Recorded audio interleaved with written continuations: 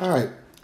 So here I want to discuss some of the specific uh, antibiotics that I want you to know.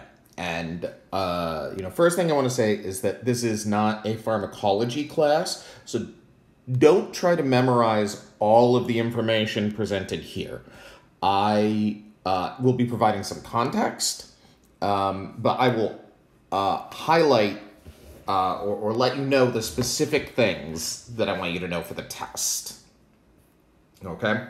So, we should have talked in class about the different mechanisms by which antimicrobials work and the specific targets of selective toxicity that they have. Here I want to talk about what drugs fit into what categories, as well as some specific and unique complications associated with certain drugs. So, in terms of the inhibition of cell wall synthesis, there are three main categories of drugs. There are the beta-lactams, and you do need to know that term. Beta-lactams. You should know that all beta-lactams have the beta-lactam ring, which is this four-member ring that you see here. You don't need to be able to draw the beta-lactam ring, but you should know what a beta-lactam ring is. You should know that penicillins are beta-lactams, as are cephalosporins. And you need to know that beta-lactams inhibit cell wall synthesis. So that means that they only are going to work against bacteria that are growing. Because, well, when do you synthesize cell walls? Well, you don't synthesize cell walls if you're not growing. And that's actually true for most antibiotics. Certainly most bacteriostatic antibiotics. But even many bactericidal ones just don't work very well against non-vegetative cells. This is one of the reasons why endospores are pretty much immune to most antibiotics, and slow-growing cells like tuberculosis are often resistant to many antibiotics and require an extremely long course of treatment. There are two other important classes of drugs that inhibit cell wall synthesis, and I do want you to know the names of these drugs and that they inhibit cell wall synthesis. You don't need to know the specific mechanism of it, but vancomycin and bacitracin. Vancomycin is is like a frontline drug, or technically actually a second-line drug. It's very commonly used for things that are resistant to penicillins, but not necessarily resistant for all cell wall inhibitors. But things that are, there are a lot of things that are resistant to beta-lactams, right? There's an enzyme called beta-lactamase that just cuts through beta-lactams, and it's very common, particularly in staph bacteria. And vancomycin is effective. It has that same cell wall synthesis target, which makes it very good from a therapeutic index standpoint. But it doesn't possess a beta-lactam ring. It's not a beta-lactam. So it is not... it's not affected by beta-lactamase. There are things that are resistant to vancomycin. So it's not 100% effective, but it's a good second-line drug. Bacitracin is fairly toxic, and I'm actually a little bit less insistent that you know that one. So it's usually only used in topical applications, and it's common in first aid ointments. For inhibition of protein synthesis, there's like a ton of drugs in this category. I'm only going to highlight a few of them, but I do want you to know tetracyclines as a class. You should know that they inhibit protein synthesis, and that tetracyclines are generally contraindicated for young children because they can cause discoloration of teeth, and in certain circumstances can cause malformation of the teeth and jawbone. So that's what I need you to know about tetracyclines. Chloramphenicol. You should also know that chloramphenicol inhibits protein synthesis. And what I want you to know about chloramphenicol is that it is a drug of last resort. It's actually a very effective drug in many cases. And it's effective against a wide variety of organisms. But, and you need to know this, chloramphenicol has a rare side effect called aplastic anemia. There's no way to predict in advance that we know of who will have this side effect. And it's rare, but if it happens, you're probably going to die, because in aplastic anemia, you stop making blood cells of any sort. And like, you can get a transfusion for red blood cells that might keep you alive for a bit. But if you have a bacterial infection and you stop making white blood cells, well, guess what happens to your immune system? You don't have one. So because it's like potentially lethal, and not in very many cases, in less than 1% of cases, but still, because like you give this drug and some people are going to just basically die, and we don't know who, it's usually given to people who are going to die if you don't get it. Hence, drug of last resort. For inhibition of nucleic acid synthesis, there are two categories that I want you to know. And don't exactly memorize these ones, but be able to recognize them if I use them in an example. Fluoroquinolones inhibit topoisomerase, and topoisomerase is found in DNA. It's an important part of DNA replication. And the one thing that I would say that you should know is you should know that ciprofloxacin,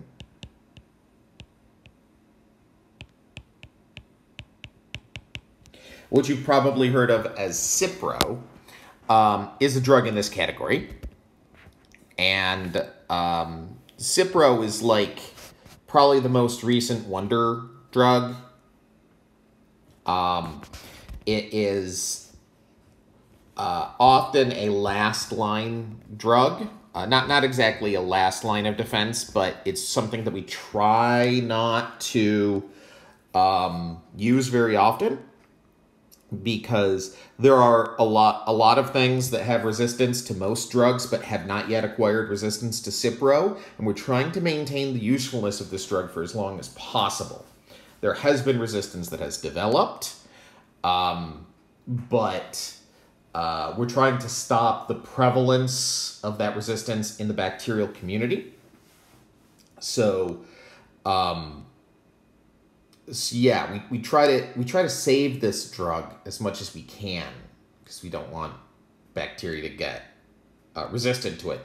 For like certain types of MRSA and VRSA, this is like the only drug that works against them still.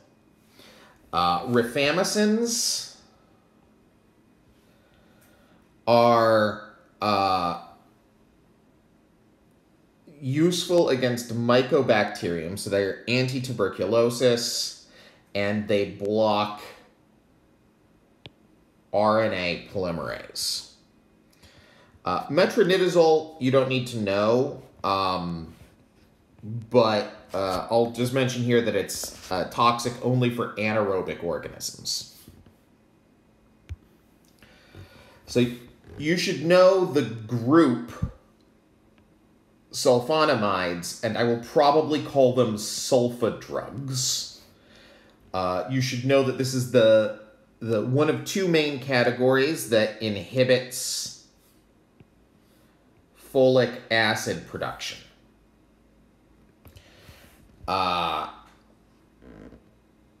Trimethoprim also inhibits folic acid production, but it does it in a different way.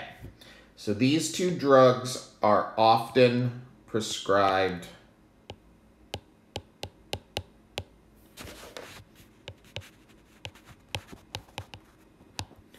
together. I'm, less insistent that you know trimethoprim, but if I refer to the sulfa drugs, you should know that the sulfa drugs inhibit folic acid synthesis. That's a definite. And we have a whole list of drugs that are specifically for tuberculosis treatment, because as an acid-fast bacteria, tuberculosis is naturally resistant to many antibiotics. Because tuberculosis grows so slowly, it's resistant to a bunch of other antibiotics that that rely on inhibiting components of bacterial growth. So we have a set of drugs that basically specifically target acid-fast cells. So isoniazid, you should recognize as inhibiting mycolic acid synthesis. So that's specific for acid-fast. Ethambutol, which inhibits enzymes for cell wall synthesis, and pyrazinamide, we don't know how it works. But the two things that I want you to know about this category is you should be able to recognize isoniazid as being specific for tuberculosis, and rifampin that we mentioned earlier is also not specific for tuberculosis, but does work on tuberculosis. These two drugs are often prescribed together, and in fact, the rifampin plus these three are the first-line drugs used preferentially against Mycobacterium tuberculosis. As far as antiviral drugs go, there are two general classes that I want you to know. Acyclovir, which you should be able to recognize the name of. Generally speaking, drugs that end in vir are antiviral. So acyclovir works by its target of its specific toxicity is based on the fact that this drug is harmless unless activated by a viral enzyme. So viral enzymes should only be present in virally infected cells. So this drug will only become activated in virally affected cells, and it also preferentially binds to viral DNA polymerase, preventing viral DNA from replicating. Acyclovir is commonly used in herpes and herpes family virus treatments. So that's what it's known to be effective against. It's also has a kind of general antiviral activity, so it has some antiviral action against a number of different viruses particularly viruses that are somehow structurally related to the herpes virus family. Antiretroviral therapy, or ART. So retroviruses is the family of viruses that contains HIV, and HIV is the main member that we use them to treat, although they do have some of them have some functionality against other classes of viruses as well. I don't want you to know the specific names of drugs here, but I do want you to know the 4 classes. Okay? So the first class are fusion inhibitors. These work by, well, inhibiting fusion. They prevent the virus from getting into the cell.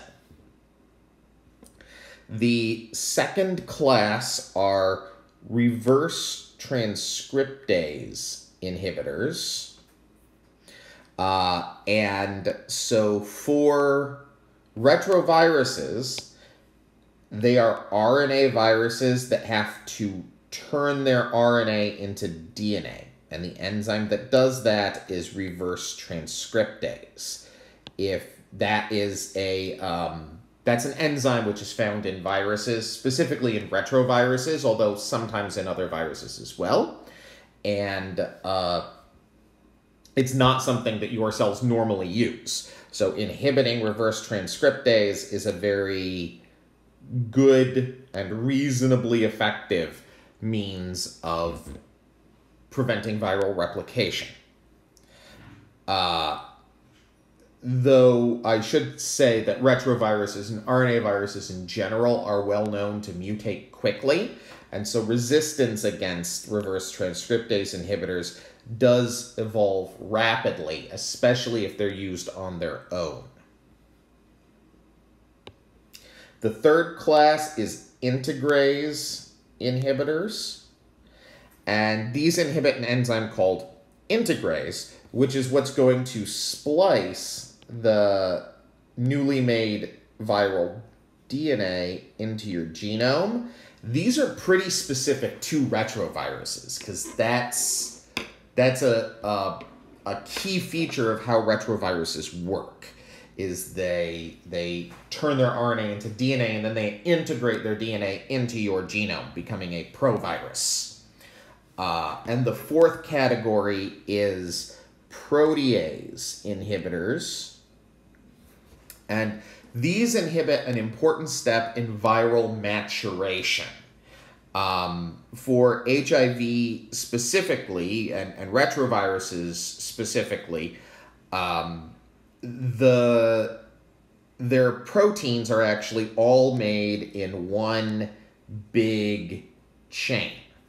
And then in order for those proteins to become functional, this protease enzyme has to cut this into several different proteins that are now unlinked from one another. There are a number of viruses that use this motif. And so protease inhibitors sometimes have cross reactivity. So there are protease inhibitors that work against herpes virus, herpes family viruses, and hepatitis C as well. So I want you to know basically those 5 things about antiviral drugs. For antifungal drugs, I want you to recognize, you don't need to memorize it, but if you see it, you should recognize it as being an antifungal, amphotericin B. This is a polyene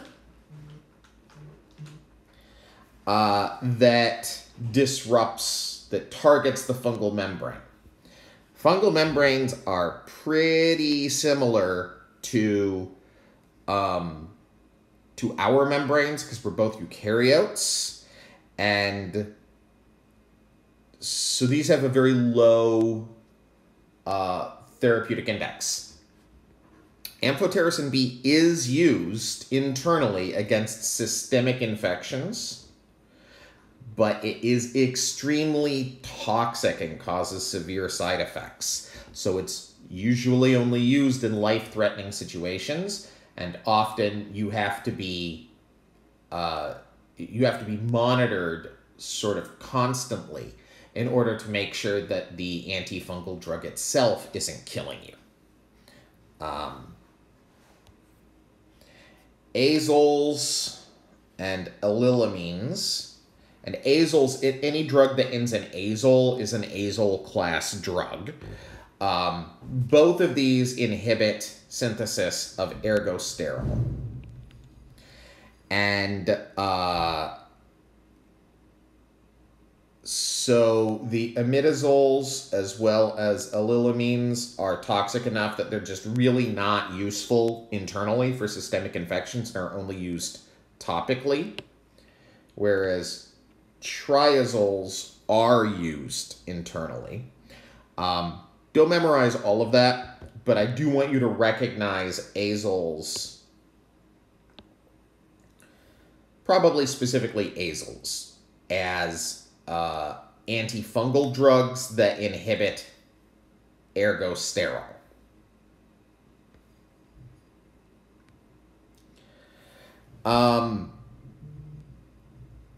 These last three categories, I really just want you to know the categories. I don't need you to know the names of the drugs, but you should know that there are antifungal drugs that inhibit cell wall synthesis. These are the echinocandins. They're often reasonably useful. There are drugs that inhibit cell division. We think that they probably interfere with tubulin, which is a cytoskeletal component, and we don't know exactly how they work, but they are very low selective toxicity, very low therapeutic index, and are mostly used for skin and nail infections. And nucleic acid synthesis, and this one I do want you to know the name of, flucytosine, because it is a commonly prescribed drug, and you should know that flucytosine is an antifungal, and it is often combined with amphotericin in order to reduce the amount of amphotericin necessary that you need. You don't need to know that last bit, but you should know that flucytosine is an antifungal drug. All right, I hope that wasn't too much stuff for you to know. Again, kind of like focus on just those things that I highlighted, and don't spend too much time memorizing all of that. But you should be able to recognize that. So, like, if I use, if I say which of the following drugs would be most appropriate to use against fungal meningitis, right? Then you're going to want to, and if amphotericin B is on the list, you should be able to recognize, oh yeah, amphotericin B, I remember that. That's an antifungal drug. And there's probably only going to be one antifungal drug on the list, right? Do specifically want you to know that chloramphenicol is the one that causes aplastic anemia and is a last line of defense drug. And you should definitely know the sulfa drugs and how they work. Those are two things that definitely will be on the test. But the and the other stuff might be on the test. It will probably be more of a recognition rather than a you need to know this. Okay. I hope that's helpful.